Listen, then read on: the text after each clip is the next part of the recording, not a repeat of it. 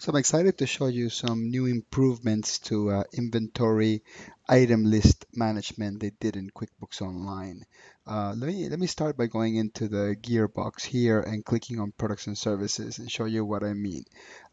Here on the products and service list, you didn't have a lot of columns here before. So what they did is they added here in the settings button, the little gear, they added the ability to check all these here, and then basically allows you to just see more fields of the items in this screen. So I really like that, and it makes it easier to kind of search and go through all your items. Now, the really exciting thing to show you is about adding pictures to the items. So I'm going to go ahead and click on new, and they created a new system now. Now there's two types of products and services, or two types of items per se. One is just called quote unquote item, and the other one is called service. And basically, the difference is the service items cannot be made into inventory, and the items can be made into inventory, but not all the items are inventory. In order for them to be inventory, you would have to click this little checkbox here. So I'm going to create an item here. We're going to call this has avocado, and I'm going to go ahead and create a SKU number. That's also new. That's really, really neat, the SKU number. So I can use another coding system for my products, which I can use to search in as well. So I really like that. That's actually very, very useful. So I'm going to click on upload up here and choose the picture related to that product. There it is. So then before I sell it, I can actually just quickly preview the product and choose, yep, that's the right product that I want to sell. I'm going to click on track quantity on hand. That way it makes it as an inventory item. I'll put 0 here, and I'll put today's date. So I'll put today's date here. Perfect. And I'm going to put a description here. So I'm going to call this soft when ripe.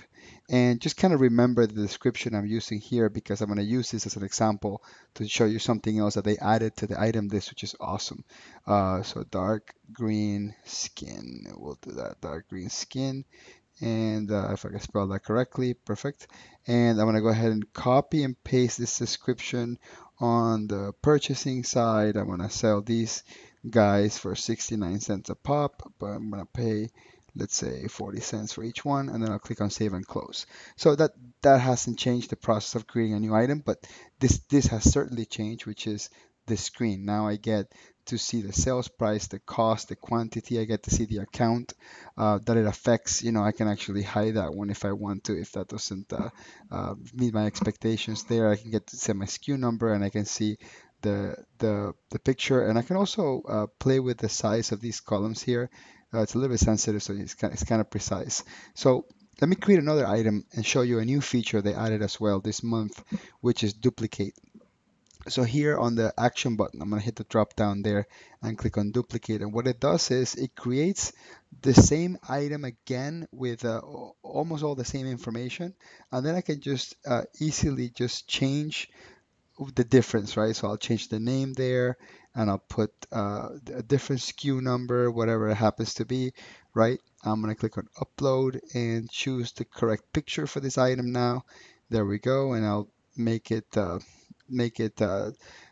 inventory part as well. That way we don't have, I mean, we can track inventory for it, but now this is going to be different. We're going to call this bright green skin.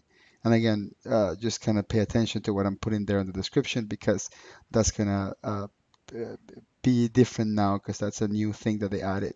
So I'm going to show you how that works, and I'll change the cost of this one as well.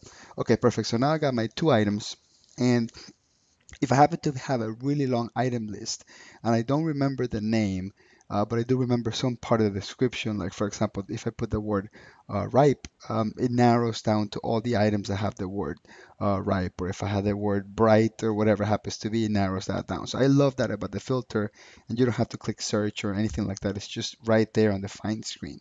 Now, the other nice thing about this is I can separate and only show my service items, or only show my items, right? Which could be inventory or non-inventory, as I mentioned before.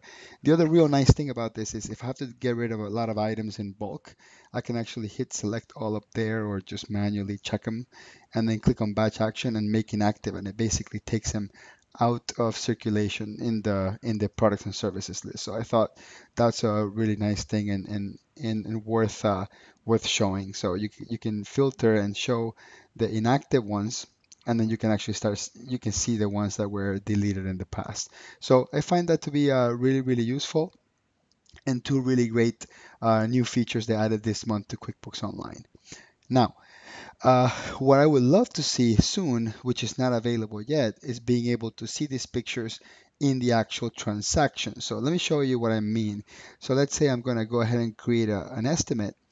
And if I'm a regular user and I have thousands of items, and when I go create an estimate, I get my regular old item list. So it would be really cool to have the ability to see the pictures there, because then we'll be able to identify them easier. So that's kind of the issue I have with the pictures, is that they don't come full circle with their usefulness in there too. The other thing that would be nice is when I type a text here, I would love to see this catch the SKU number. If somebody was to type the SKU number, that is not available yet as well. It would be also, like I said, it'll be nice to be able to see that.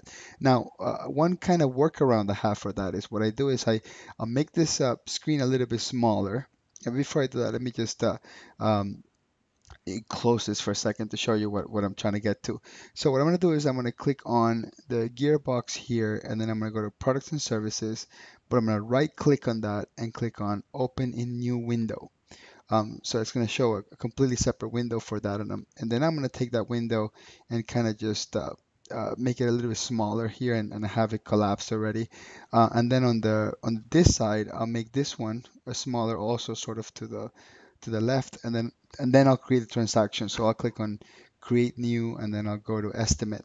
And then what I can do is I can use these pictures here to kind of guide me, and it's kind of a manual process, but again, it's a workaround. So once I see, yeah, that's the one I'm looking for, then I would just manually type it here. So with this feature of adding pictures and adding SKUs comes full circle, it really is when we'll be able to use the SKUs in a transaction, or use or be able to see the pictures on the transaction. The last thing I wanted to show you is, if you remember, I'm going to click on edit here, is somewhere in let me just edit this one, the one that has a product.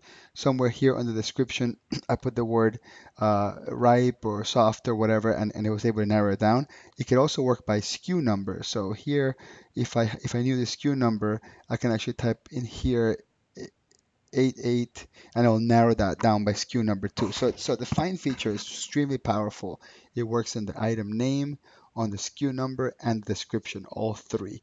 But you cannot use the SKU number yet in the transaction itself, like the estimate.